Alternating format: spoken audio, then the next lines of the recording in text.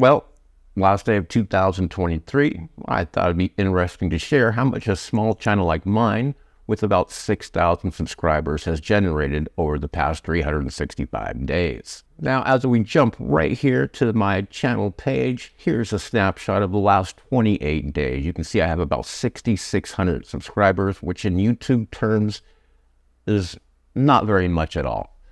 But you can see right there, last 28 days, about 190,000 views, 3,000 hours of watch time, with an income of about $387. For me, it took about 13 months to get 1,000 subscribers and 4,000 hours of watch time before I became monetized. And so in March of 2021, early March of 2021, when I finally did become monetized, here are the stats for the rest of that year of 2021. You can see 711,000 views, about 16,000 hours of watch time, with an estimated revenue of about $1,300.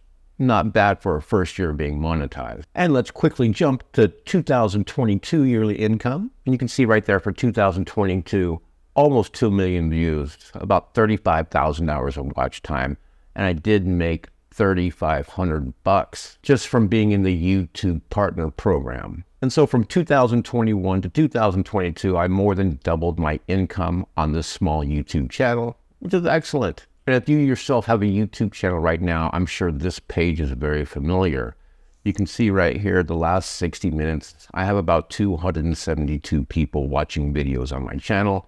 And if we peek over here to the left, the last 48 hours, about 15,500 views in the past 2 days. And you can see the stats right there as I scroll down, all the views, what videos are driving them.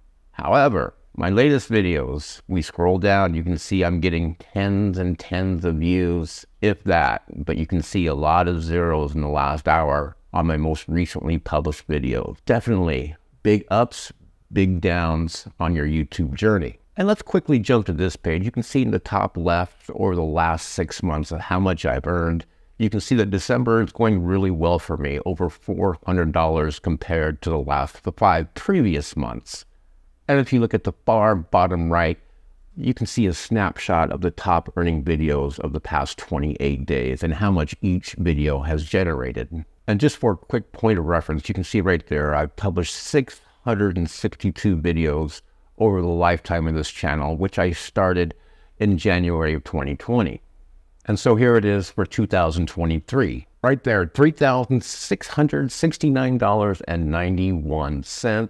And if we compare that to last year, I made about, $175, $180 more than 2022. Not much of an improvement. So those are the ups and downs of being a YouTuber.